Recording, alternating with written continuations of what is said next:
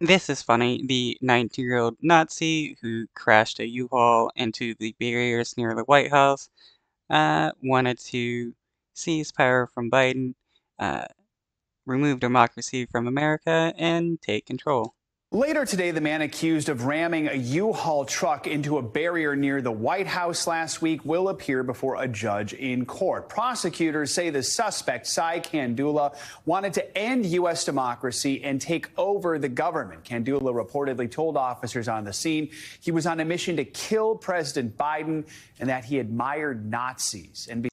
This is hilarious that this dude thought he could single-handedly take down the United States when you had thousands of right-wingers who couldn't even take over the Capitol on January ABC 6th. News Justice and Intelligence correspondent Ken Delaney joins us now from Washington with more. Ken, I know you've done extensive reporting on what prosecutors are going to say about the U-Haul driver's intentions.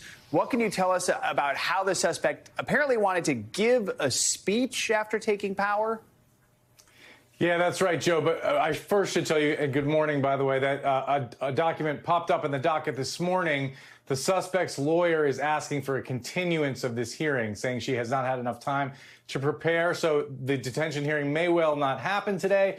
But in preparation for it, prosecutors filed a memo in which they said they seized a diary, a so-called green book, from among Kandula's possessions in that U-Haul truck. And included in that green book was a draft speech that he intended to give once he seized power in the White House, and he was announcing an end to U.S. democracy and the death penalty for any resistors. Remember that we've already reported that he said he intended to kill the president if need be and seize power. He also told Secret Service agents that even though he didn't make it into the White House, he felt he was successful because he sent a message to the Secret Service and other organizations.